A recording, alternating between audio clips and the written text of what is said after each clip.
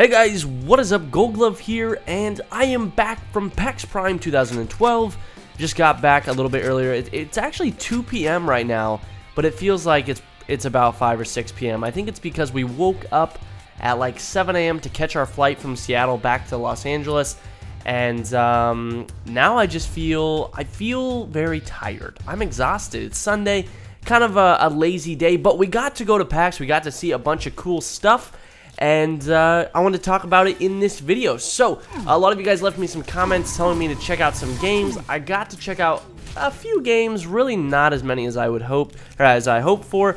Apparently, War Z was there. You know, that is the other type of zombie survival game that's going to be coming out. Unfortunately, I did not get to even see the gameplay, but there's apparently a gameplay video for it, which I will link down below in the description. You guys can check it out. It looks kind of cool. I don't really like the conversation, like the mock conversation that the two developers or whoever they got to do the video made. It seems really just robotic and just kind of silly, but they're trying to kind of show off the co-op aspect of War Z.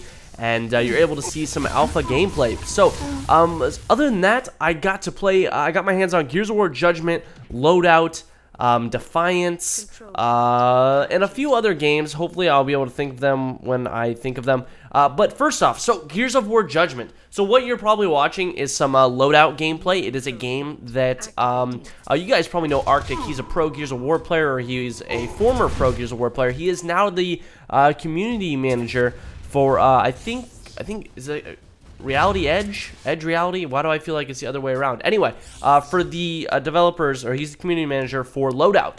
So that is the game that has been in development. That is the game they have created, and I got my hands on. I got to play about 4 games when I was at PAX, and holy shit, this game is a lot of fun. The developers even said themselves that it's kind of like Looney Tunes directed by Quentin Tarantino, which is a perfect example. It's a very bloody, gory, kind of cartoon kind of art style. It's very fun to play, and I'm super excited to get my hands on it. I'm going to be in the closed beta, but I am allowed to post video footage, so that's what you guys are watching right now.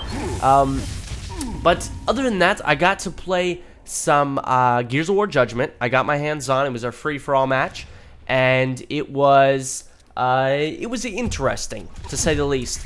I unfortunately did not, I wasn't able to get my hands on, you know, not that much of it. I got to play 1 match, and I was too busy the rest of the time to go back and get another game in or two.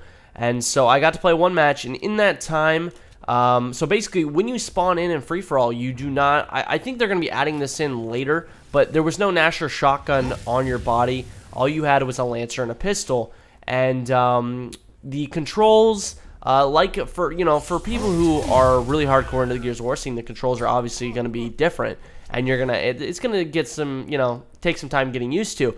But once you get over the control change, I think it's gonna be a lot more fast-paced action. You're gonna have that offhand grenade throw, which I didn't know you would spawn with frag grenades, but you do. You spawn with 1 frag grenade.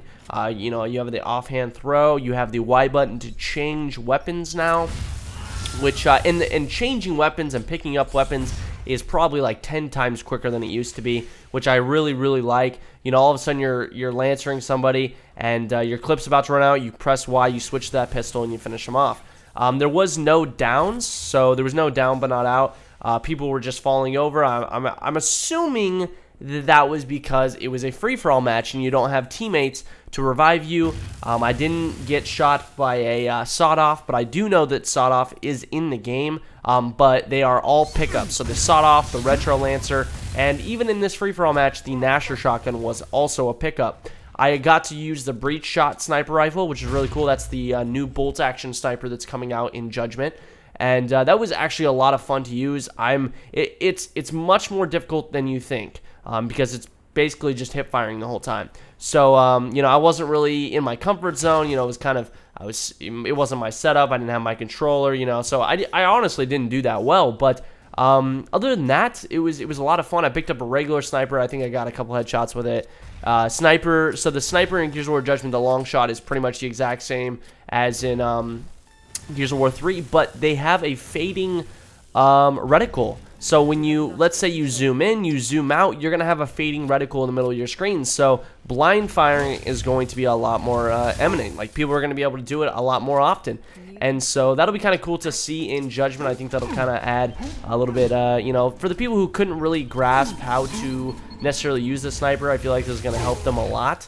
And it might bring in a larger fan base for the Gears of War community, and that is what I'm hoping for. I hope this game brings in a whole new, you know, generation of Gears heads. I really hope that that happens, and, you know, when I get my hands on, hopefully I'll get some more hands on in the game in the future. I'll be sure to let you guys know what I thought.